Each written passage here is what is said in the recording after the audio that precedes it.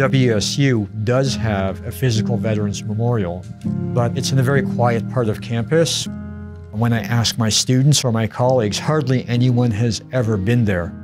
So that's the great thing about the digital project that we're doing with Fallen Cougars, is that we're going to provide the life stories of each one of these war dead to build a live connection between the present Washington State community and the servicemen who enlisted from Washington State College in the 1940s and fought and died in the Second World War. We want to honor them and respect their legacy and make their lives present again in the 21st century.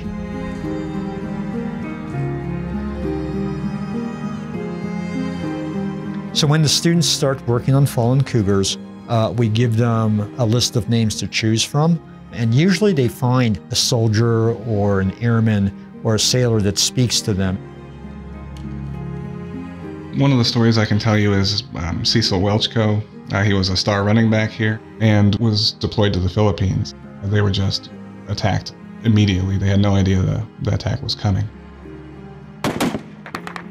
Even though it wasn't part of his job, he jumped on with the infantry and helped everybody escape to the fortress on the backside of the island.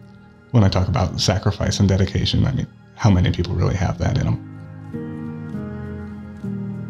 I think what surprised me was that all of these guys very willingly gave up everything. They didn't even graduate. A lot of them left wives. A lot of them even left kids behind. But for them, it always just seemed that duty was the most important thing. There are moments of tedium, but moments of discovery that bring absolute joy, both professionally and personally. There are times where I finish a biography and I'm overwhelmed with emotion, but with pride as well. When the students make the discoveries and when they tell me about it, that is what I actually work for as an educator.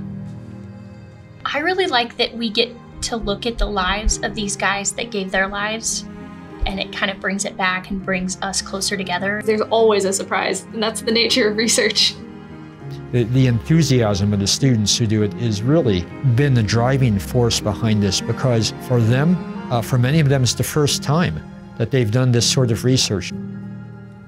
And now it's live.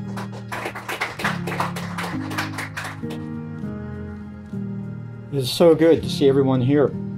It's a day which we were pointing towards for 4 years. I think this project really shows the power of historical research and the ability to uncover stories and facts and details that were otherwise hidden or forgotten. If you changed the fashions and taught them what a cell phone was, I am convinced that the Fallen Cougars would identify with present-day Washington State University students, and they would be recognizable by our students today. And that is the whole purpose of this project.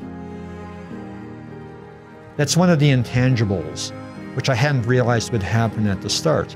The sense of relationship that the students feel. So they're not just doing it so that more people can learn about it. The students actually make a friend, in a sense. If I could talk to my soldiers today, the first thing that I would say to them is thank you. But I would also say, I admire you, I respect you. I have the privilege of getting to know you through what you've left behind, and that makes me a better historian as well as a person.